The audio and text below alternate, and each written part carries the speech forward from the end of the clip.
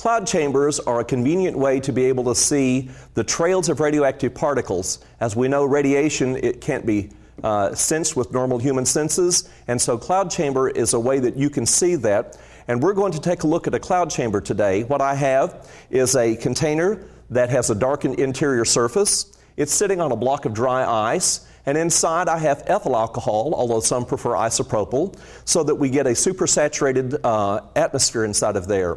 Let's take a look at the cloud chamber trails, and then we'll come back and talk some of the theories. So if we would have the lights down, and we shine the light in from the side, and what you will see inside of the interior of that are tiny little wisps of vapors that are freezing on the tracks of where the radiation particles are moving through there. So in a sense, this is like a miniature jet contrail. These are condensation trails that are caused by ionizing radiation traveling through the air inside of the chamber, and as the radiation travels through there, it ionizes the air particles, and then the supersaturated, very, very cold alcohol vapor freezes on those ions. They provide a nucleation site, and then for just a fleeting moment, we see the presence and the track of those radiation particles in there. In this, you should be able to see some of them that go straight, perhaps some that curve, some that may be a bit thicker than others, and some a bit thinner. There's a variety of radiations that we may find inside of there. This is an unusually good cloud chamber. And the conditions are just right inside of there to be able to see these things. Have we got enough of that? Okay.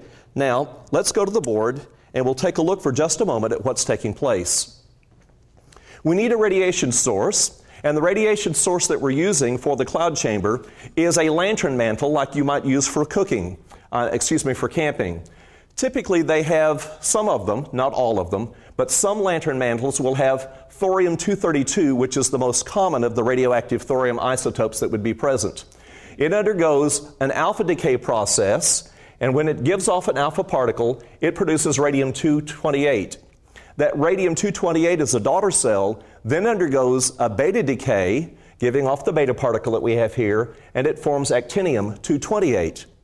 So we have both alpha and beta particles that are likely present in there, and there's likely some background radiation that we get.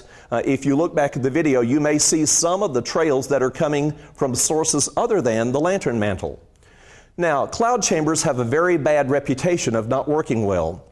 The conditions are a little bit tricky, and so let's talk through about some things that you would want to do if you were going to try to do this for yourself. First of all, I would rarely set up just one cloud chamber.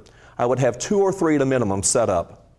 When I do this with my students, I typically set up 4 cloud chambers, and 2 to 3 of them will typically give me some good results. It is important that you completely saturate the cloud chamber itself with alcohol so that you have a large excess of alcohol inside of there. Then these cloud chambers must cool for a few moments on the dry ice, and then you will begin to get your vapor formation. At times, if you have difficulty, it may be that the cloud chamber has become too cold. And at that point, what you may want to do is to place the palm of your hand on top of the cloud chamber so that you briefly warm the surface and allow some of that alcohol vapor, which is perhaps beginning to freeze, to thaw out a little bit.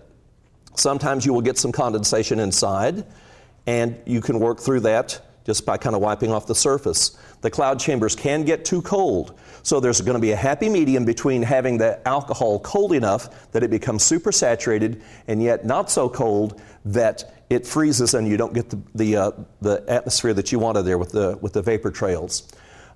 Students are fascinated with this. It doesn't take a long time to set it up, and it is one of the few ways, in fact it was the first way, that we could visualize radiation. And so it's a historic experiment, as well as being one that is relatively easy for students to visualize those radiation particles inside of there.